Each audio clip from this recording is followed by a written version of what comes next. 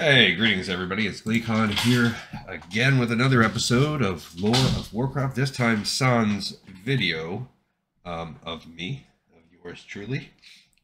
It's finally, I think, fully cropped out. We might get one or more where you get to see my face down there for a second.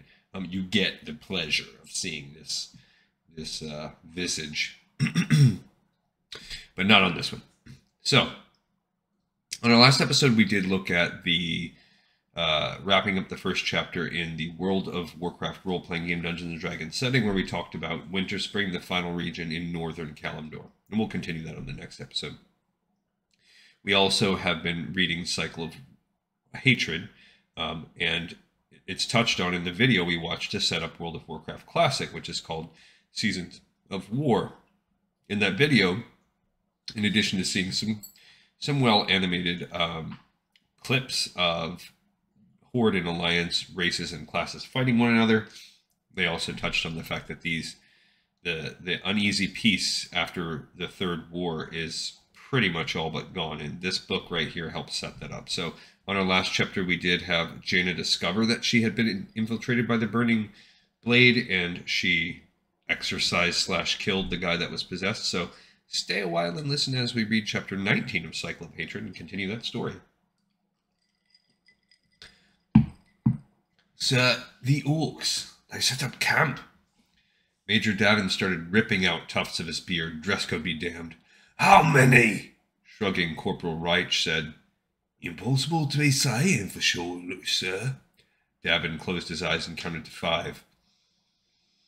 Take a guess. Another shrug. Look out, he'd be saying there's at least 600, sir, but hard to say for sure, sir. They'd be staying far enough back that they ain't violating no borders or nothing, but... At Rich's hesitation, Davin sighed and prompted him. But what? Well, sir, right now they'd just be sitting there. But I don't think that'll be lasting, sir. Especially once those boats arrive. Again, Davin sighed. It seemed that sighing was all he did these days. Dozens of boats carrying orcs and trolls alike were seen heading south on the Great Sea a day ago, heading right for Northwatch. They'd arrive within a couple of hours. At that point, Davin would have a decision to make.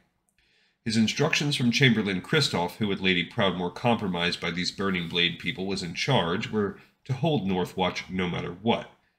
Davin had no idea how he was supposed to do that. He hadn't even wanted to be a soldier. True, he had an aptitude for violence that made him very attractive to the recruiter who came to his village as a boy, but he was also a tremendous physical coward. He managed to fake it through training, mostly by virtue of never actually being in danger. If it was just play acting, Davin had no difficulties at all. Use his sword on a straw dummy? No problem. But real combat against a flesh and blood foe? Then he was hopeless. So the first time he had faced off against a person, he had thought he'd be doomed, but he had lucked out by being part of a particularly talented platoon.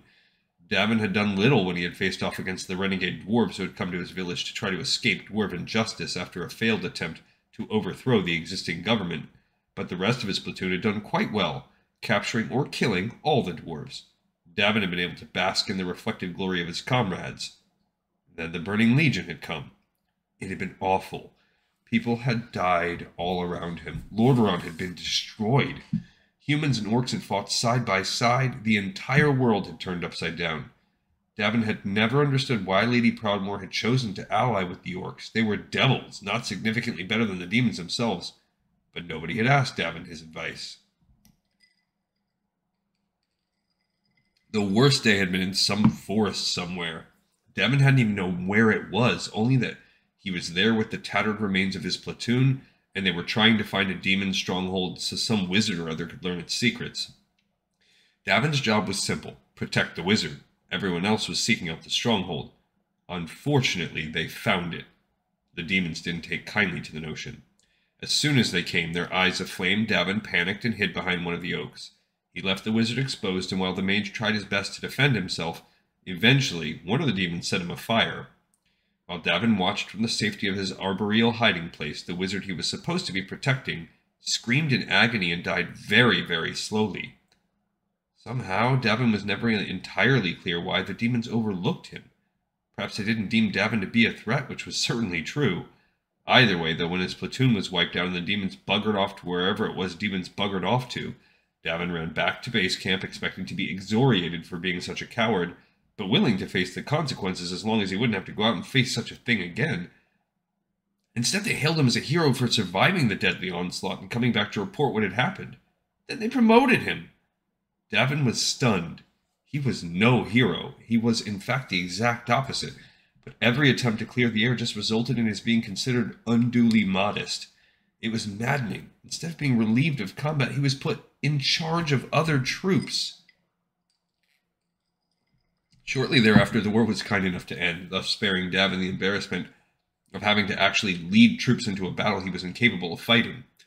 The Burning Legion was driven back to whatever hell they had come from, and Davin was given another promotion, this time to Major. After Admiral Proudmoore's arrival and subsequent death, Davin was put in charge of Northwatch Keep. Until recently, he had welcomed the duty. Northwatch was fairly peaceful, and while Davin's cowardice made combat an impossibility, he didn't fine at administration, assuming, of course, that nothing went wrong. Davin didn't especially like Colonel Lorena, but he really wished she were here right now instead of off with the burning blade. For one thing, she was a lot better at running a garrison of troops than he was. Unlike Davin's, Lorena's promotions had actually been based on merit. For another, if the burning blade could get her, not to mention Lady Proudmoore, what hope did Davin have? Oriel came running in, his too big armor clanking with each step. Major Davin! Major Davin, the orcs are moving! It happened as soon as the boat stopped. Davin sighed yet again. Oh, when did the boat stock? Did anyone tell you? Oriel blinked a few times. Oh, wait, I was supposed to do that. Sorry, sir, but I got all overexcited. Please don't court-martial me. Getting up from his desk and heading out the door, Davin said, Private, right now a court-martial is the least of your worries. Slowly, Davin walked down the narrow staircase that led to the ground floor of the tower at Northwatch's center. Northwatch was built on an uneven hill that sloped down to the Great Sea. The eastern border of the keep was a stone wall that had been built between two of the hillocks. The buildings that made up Northwatch were on the western side of the wall, with a beach lined with palm trees on the eastern side. As he approached the archway that led through the stone wall and onto the beach, Davin saw orcs and trolls. Many, many orcs and trolls. Their boats were all tethered to poles that had been sunk into the sand. There were dozens of them, each with a full complement of about a dozen trolls or orcs. Some wore animal skins, others wore the heads of vicious beasts as helms. All of them were armed with axes and broadswords and morning stars and maces, and other weapons that all appeared at first glance to be bigger than Davin himself. So this is it, he muttered. We're going to die. What was that, Major? One of the troops guarding the archway asked. Shaking his head quickly, Davin said, Nothing. Somehow the Major managed to force himself to keep putting one foot in front of the other. As he passed through the archway, his boots started to sink into the sand with each step. Dimly, he registered that dozens of troops had fallen into line behind him. He took a quick glance back to see that several of them were forming a skirmish line in front of the wall, and others were taking up position atop it. Davin was grateful that someone had the wherewithal to give that order, and he briefly wondered who it was. Turning back to face the new arrivals, he said, Oh, mate. He cut himself off, his voice breaking. Clearing his throat, he started again. I'm Major Davin. I'm in charge of Northwatch Keep. What business do you have here? For a brief moment, Davin entertained the hope that the orcs would say they were just passing through for a brief respite and would be gone within the hour. He hoped it as fervently as he had hoped that his return from the massacre of his platoon would result in his being cashiered out, and this hope looked to have as much likelihood of becoming reality as the previous one. Sure enough, the biggest, scariest-looking one stepped forward. Davin was willing to concede that this one seemed biggest and scariest because he was the one who stepped forward. I am Burks. I speak for Thrall, War Chief of the Horde and Lord of the Clans. This keep of yours violates our alliance with your people. You've got 1 hour to take it down and get rid of any of and all traces of your presence here. Davin sputtered. You can't be serious. There's no way we can take down the entire keep in an hour. Burke smiled. It was the type of smile that a large predator might have right before it pounced on its small, defenseless prey. If you don't comply with this order, we'll attack, and you'll die. Oh, of that last part, Davin had very little doubt. Alright, so Burks, who is also possessed, is pushing the attack. So we'll have to hope that someone, Thrall, Jaina, both of them can intervene before something terrible happens.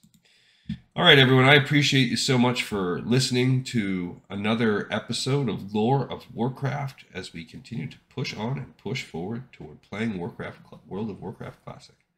This episode now in the pipe, 5 by 5.